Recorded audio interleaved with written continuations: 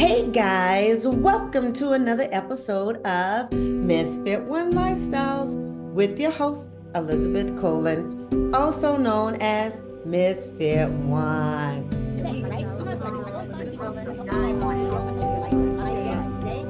We are going to be talking to another dynamic woman. I mean, listen, so dynamic that she was in this 2023 top 50 most dynamic women in Charlotte. I mean, side note, remember I was in there too. Anyhow, Leslie Ellis, how you doing? I'm good, Elizabeth. How are you today? Good. I am so excited to talk to you because, like I said, we were at that same event, but I Yep. don't remember if we were able to connect. I I don't don't. think so. I There was don't a lot of women there. I mean, there was, probably 40 out of 50 were in the room. So, and family members. It was a lot of people. Yes, so that's why I'm so honored that you took time out to come and talk to us today because you're doing some amazing work out there. Your company is Mindful Change Consulting. Meaningful change consulting. Oh, you know what I wrote down? Close enough. I wrote down mindful. I don't know why I did that, but meaningful. Same though, right? It's pretty Meaningful. darn close. It requires being mindful in order to make sure it's meaningful. Right. Okay, tell us about you, one, and then tell us about your company. Yeah, absolutely. And so first, very grateful to be here. Thank you for inviting me. I actually own two businesses, but I think the one you primarily, are speaking of is Meaningful Change Consulting. So it is a change advisory firm where we work with leaders at all types of organizations and industries of all sizes to help them navigate complex, large-scale transformational change in their organizations. It's a skill set leaders can continue to improve. We're not doing so well out there in the corporate world. Right. And I've actually ended up making a whole career out of being a change practitioner and opened a business about 8 years ago. And here I am still supporting clients and I love doing it. And I've even started to expand into helping practitioners out there up their game as well so they could help their clients be better at it. Awesome. So let's break that down, Yeah. right? Because, you know, I want to make sure that people understand when you say you are changing Yes. things that they know exactly what you mean by that. Sure. Let me give some examples. So, a Hmm. lot of organizations are going through what we call digital transformations. It's a nice big buzzword. Basically, they're changing their core technology of their organizations. That's a really common company change. There's also the whole very popular topic of the future of work and remote work. That in itself is a huge change in the organizational world and they're still navigating it. And then, of course, you see the different continuums of the we're mandating when you have to be here, what time you have to be here. We're going to actually monitor your badge to giving a lot of choice and autonomy to their employees so everybody can determine which they think is working better. Those are some like really real life examples. Companies also struggle with employee retention. And a lot of times it comes down to shifts in their culture that might be needed, or certain management techniques need to shift, or maybe they're not hiring the right people for their company. And so that's why there's turnover. There's all kinds of reasons it happens, but all of those are changes that organizations are dealing with constantly right now. There's plenty of others, but those are some really prominent ones that I think most Right. people can understand. And let's dig in that because like you said, there are so many of them. But let's talk about I want to really talk about the two that really because I'm being a little selfish, guys, because I want to talk about me. So, Let's talk about you. no, my company is doing, we want to talk about that digital switch, right? Mm-hmm. We literally just switched over systems. Ay, ay, ay, ay, ay, ay. Oh, Tell honey, me about it. I want to pull my hair out, like just every lock. However, it is so important to make the change. And as you can speak on, people are making the changes for different reasons. Mhm. So let's talk about the reason of when you have outgrown your system, and how do you, one of the things, how do you know you have outgrown your system, right? Because a lot of times people keep trying to make it fit. Mhm. How do they kind of know when it's time to make that change? Yeah, well, actually, you called out the one primary reason. When you're trying to make everything work and it's taking you more time than it should, a system or a technology is just meant to be an enabler of getting things done faster, more efficiently, more effectively. And if you're all of a sudden, it's more work to run the system than it is to leverage the system to help you do your work. That's a key indicator right there that you're spending way too much time managing the system as opposed to having the system help you manage your business. So that's a key indicator, especially for entrepreneurs and CEOs of smaller businesses. Right. Um, Other indicators might be that it's an older technology and there might be new technology out there that is going to actually serve your business and your customers better. And that also leads to you might be hearing your customers giving you feedback. Maybe they're not getting their automatic notifications. Maybe it's very difficult for them to sign into their side of the portal. Maybe it's just an inconvenience to them, or they don't want to use it and you need them to, or there's a lot of glitches. Those are all customer service impacts, customer experience impacts. So you also might want to rethink your systems if you're leveraging your systems to support your customers that way. That's another really common reason I see smaller businesses make the shift. It's better technology out there that has a much better experience for those that are using it. Wow, that's a good point. Yeah, that sucks if the customer using it is complaining about getting stuff or not getting stuff. That's time for a change right there, Leslie. It's time for a change.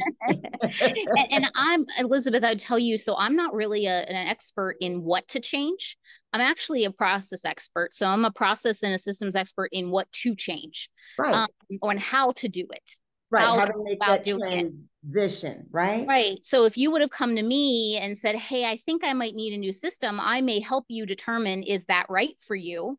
And I might be able to offer you some folks in my network who would help you figure out what the right system is for you. But I would assist you in how do you actually make that transition effectively so that your employees, your customers, it's a smoother transition and not so rocky and bumpy where you have employees complaining and you're sweating all the time and you're like, oh my gosh, I just worked the last 2 weekends trying to figure this out and I didn't expect to.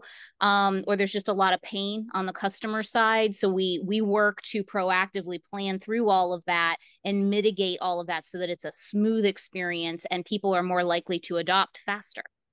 See, that's important. And thank you for making that very clear distinction of what it is that you do, because, everybody's in the transformation. We don't know what that means you know what I mean? Like, what does that mean? So I need you. Yeah. It just means there's a really big change that has a lot of complexity to it. Bottom line, there are official definitions to what truly constitutes a transformation, but the bottom Right. line, it's a very complex transformation with a lot of tentacles that need attended to if you actually want it to be successful. Right. And had I known this prior, Leslie, we would have had a conversation, because I did not know how difficult it was to get everything, but it's going to be worth it Totally. in like a Totally. month. No. Though you wished it would have been worth it a couple weeks ago when you first did it, right? Absolutely. Absolutely. There you go. And You that's where some of the value comes in that I bring to the table is if we're able to proactively help you plan or mitigate when you're starting to see, oh, this is a lot. How do we mitigate that? How do we help you make that a more smooth transition and make the right decisions so that it's not so much heartache? I love that. I love that. And that's so important, like you said, for the small businesses. Because we still on the hustle. We're trying to still work to, let's know, figure out this new system. Like, wait. And Yeah. so you're sitting down trying to watch the football game. I'm just going to use an example of, me again the other day. It was so funny. My husband was all into the football game, and I'm like, yeah. Working on the system. I'm trying to figure out this system, sir. Yes, I'm so happy they're doing good. Woohoo! Don't even know what happened, but I'm I glad. don't know what happened, but because you're excited, so am I. But I You know, mean, that's a great point, Elizabeth. Even in larger companies and smaller companies, people will give up their work-life balance or work-life integration for big changes that happen in big organizations, and they will literally burn out because there's so much change happening and not all of it is done well or thought through very well, and or planned, designed well is another way to say that. And then they end up spending, and I used to be somebody who did this years ago.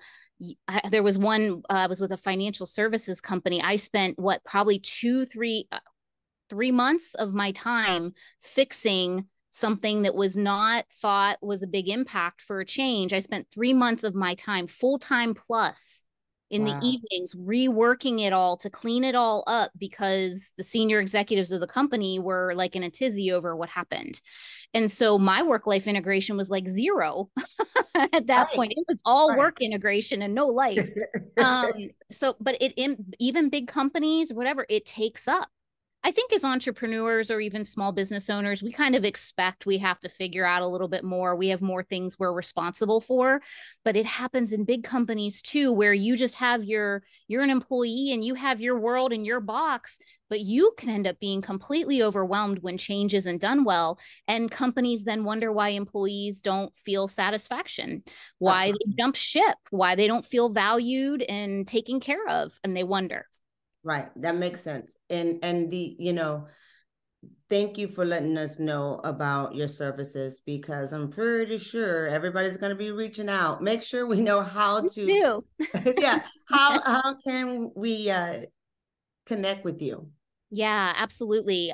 So I'll make sure to give you my information if you want to post it with the podcast, but you can just find me on LinkedIn at Leslie A. Ellis, or you can email me at leslie@meaningfulchangeconsulting.com. All one word, meaningfulchangeconsulting.com. If you put mindful in there, it's not going to get to me.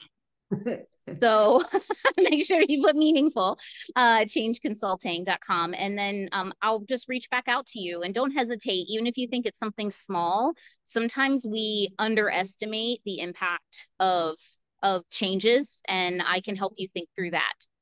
Even if it's just one or two phone calls helping you, get a strategy together on how best to approach it. Right, right. Yes, definitely it is meaningful change consulting. Yes, it is. Well, it's about positive impact, in my opinion. Yeah, Change does not have to be hard and it doesn't have to be painful, but for some reason we love to make it that way, especially in organization. absolutely. And I think that one of the reason um that is, and you will know better than me, but I think the reason it is because it is a change. The brain, the brain perceives change as a threat, go dating all the way back to prehistoric times, and we have to retrain ourselves that it's not. I mean, honestly, from the time we were born, Elizabeth, we weren't afraid of much of anything except loud noises and the fear of falling when you're born. That's the only two things you're afraid of. Right. Side of that, when you're a kid, you're willing to try anything to get what you want. Yeah. As adults, we teach then children, don't do that. That's not okay. Don't make those changes. Don't try that. Don't try that again. You're going to hurt yourself if you don't do it different. We teach to be afraid of change, and then we go to corporate, which is all full of change. I think in the last 5 years, 2017 to 2022, 200% increase in disruption across the world. And Absolutely. the 5 years before that, it was 4%. That's quite a jump. That's a huge jump. And And I know that COVID had a lot to play in that, huge. So that's COVID. the other thing. Oh, go ahead. No, COVID. please go ahead. Let's talk COVID. Yeah, no, I wanted to talk to you about that remote Yeah. um, integration, Uh-huh. right? How do you go about that with the company? when would you know if it's a good thing? Should I hire a remote VA, or should I allow my employees to work from home? What is the good balance? Can we talk about, look, I didn't ask you like 5 questions, but that's I it. know you're stacking questions on me, I'm Elizabeth. stacking them on you. I'm stacking them on you. But, just to give us that idea Yeah. of, when people are listening to this, I want them to go, oh, wow. Yeah. And the advantages and the disadvantages. Yeah. So the first thing I'm going to tell you is that this is a little tougher question because, especially with smaller business owners, this is a lot about preference. It's about what you want, and then it's also what your business needs to be successful. So you have to marry those two up and then decide how critical is it that this person is local to me and available to me physically or not. And so you really have to marry that up first, especially when you're and I honestly think managers in bigger corporations probably need to be a bit more honest about this too. Is it a fear based decision to keep people close and in person to you, or is it a business necessity? The success of our team is impacted if you're not here. I want to pause right there. Can Yeah, you go break ahead. that down? Yeah. I got questions. You Can got questions. can you break that down? Yeah, I can. So first of all, we all as business. So I'm a business. I actually own two businesses. One's Right. an off-grid vacation cabin rental business, in the Blue Ridge Mountains. I have to ask myself, what's the vision for my company? What do I want for my company? And then I have to ask myself, what's it going to take in my business to get there? And be honest with myself about what's required and what allowances I'm willing to make in order to have what I want and develop the business to be what I need it to be. If I'm clear on that, which I'll be honest, I have to revisit it quite frequently because what I wanted a year and a half ago is actually a little different than what I want now. Change, right? Change. Right. So you have to be thoughtful and revisit it and be clear and then make decisions based on that. So if the decision before you is, do I bring in a new virtual assistant or do I bring in an executive assistant that's on site? I want to look at what I want for myself as well as what my business needs to be thriving and what's necessary, and have the honest conversation with myself is, if I'm going against my vision and it's not really necessary for somebody to be in person, but I decide I think they need to be in person, it's the best way. I would ask yourself, and you don't have to tell anybody but yourself, it's okay, or get a coach that you can confide in and talk about it. But is it a fear-based decision that all of a sudden your business doesn't require it, but you're requiring it? Why? Is there a legit reason, or is it because you're afraid that you don't have control of the person? Mm-hmm. You're afraid that if you can't see them, they're not doing, or you can't trust them. Be honest with yourself. Is it about you or is it about the role? Right. Right. If you can be honest with yourself there, then those decisions should help you decide whether or not a role is okay being remote or not. I love that. That would be my advice, especially for small business owners, but it works for managers and companies too. Yeah. Yeah. Because it has been really trying this whole corporation. You hear it on the news. It's a big subject. People are in pain. It's a pain point. It is at this time. Do we go back? They're trying to force people to go back. People are like, I get more work done at home, where others are not doing anything at home, and it's so funny. We were literally just talking about that. Can you kind of break it down for us as to how just like you were just saying about with the remote work, how do a company determines? Oh, well, that's a tough one too, because every company is probably making decisions based on different criteria. And honestly, executive leadership preference, right? The one thing I always love to say in change, and I just said it in another webinar I did last week, executives are people. They're humans, and they have all the same limiting beliefs and hangups the rest of us do, even though they have big responsibility in companies. That stuff doesn't go away just because you gave them a bigger title and more money. It doesn't. Right. unless they're doing a lot of personal work. And even then, it surfaces. And that's where I come in. I teach, yeah, that's what I do. I coach. They need to call Elizabeth. That's right. Call Elizabeth. I got you. And right. But Right. it takes a lot. It really does. It does. And so we have to remember that sometimes their decisions are also influenced by that fear or lack of control. And there's another element that we don't always know, and I am somewhat suspicious of. But and some people would say, "Oh, yes, this is totally happening," and then other people will say, "How do we know that?" But I have to imagine that for bigger companies, there's some outside market or environmental influences on them that are incentivizing them to bring their people back. Even downtown Charlotte was a ghost town for quite a Yes. while until certain Yes. companies started bringing it back. That hurt the local inner city economy. That's, I can't imagine that government didn't somehow get involved and say to the big executives, hey, it would be really great if you would bring some of your people back to save these small businesses that are suffering, that usually have lunch and dinner and happy hour bills. And so, and dry cleaning bills and whatever well, else is down there. and even the fact of the location to rent the building itself, the office spaces, they need you to come back so that you can, yeah, they can stay in business. And if the companies couldn't get out of their long leases, like some companies are signing 20, 25, 30-year leases with big buildings. They can't just get out of them. Right. Some might have been lucky to, others might not. So there's a lot of external market-driven factors that are probably also influencing these executives' decisions, in addition to their own beliefs and potentially performance metrics of the company that not everybody is privy to. Where I think the breakdown happens, Elizabeth, is that we're not always transparent about the drivers of what is causing the change. We're afraid of what people will think if we tell them the truth. Ooh. And I'm a little bit more of, you know what? People actually understand way more. And if they're going to be upset about it, they were going to be upset about it anyways.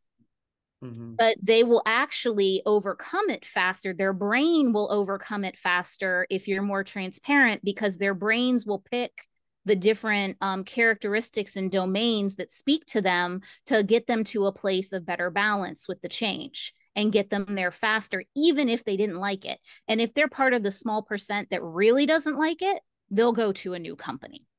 Right. But it's better to be transparent about the drivers, including the external ones, than it is to hide them and people make up their own stories. We love stories. We love to make them up, right? That belief system kicking in again. Right. And then here you have people that will jump ship for the smallest thing to go to another company because they don't think what you're doing is right, because you didn't give them the information to tell them the real reasons why. You just said, come back to the office. You have to be there Monday, Tuesdays, and Wednesdays going forward, period. I'm not really concerned so much about your childcare issues. Right. You have to come back or you're fired. Instead of saying, listen, in order to maintain this location, I have to have some amount of people coming back. I would respect that so much more. Yeah. From a company versus mandatory. Well, why? Because I've been doing my work. But so funny is a lot of people really are not doing their work. And I wish it was a way that it small percent makes the larger population have to suffer a little bit. That's always been the case. That's exactly, you was reading my mind. Yeah. I wish it would be a punishment. God forgive me. Some people love to work in the office. My husband is an office man. He worked in the office, and I'm like, I am I'm on my back porch, Elizabeth, talking to you because it's a nice day. That's what I'm saying. Like, man, you're in Paris. Yeah, I don't want to go to the office. I'm not and you better not make me, right? Right.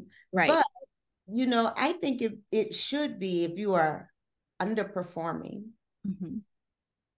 then you gotta just come on in. And that's a cultural thing for companies as to what they do with their underperformers, how long they keep them, and how they let them influence the organization as well. That again is a company by company thing. And they have made cultural decisions that cause that to be the way they operate. And so that's a whole bigger change, right? If you wanted to shift something like that.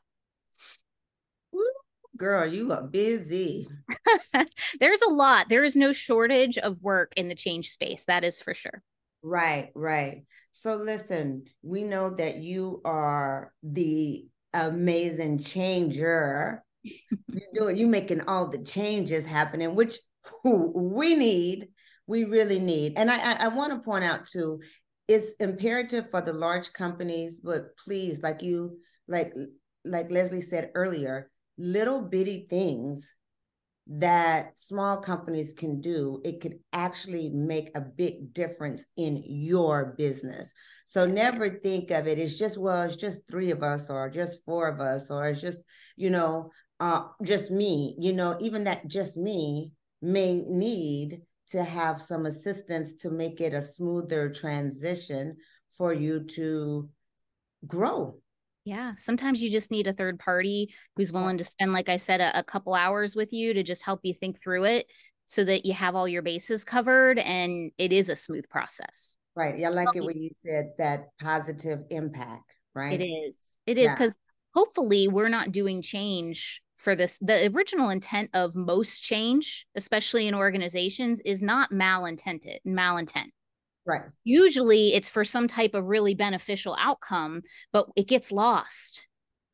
And it doesn't have to if we do it well and we do it the best way we can the first time around.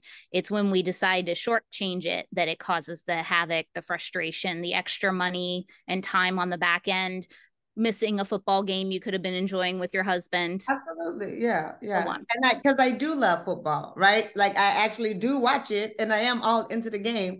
But it wouldn't have mattered to me if I didn't watch football. It's like, okay, whatever. But every time something happened, I'm like, look at, wow. Oh, yeah. I need to Oh. catch the replay. Hold on. And that was exactly it. They're gonna show it again. They're gonna show it again.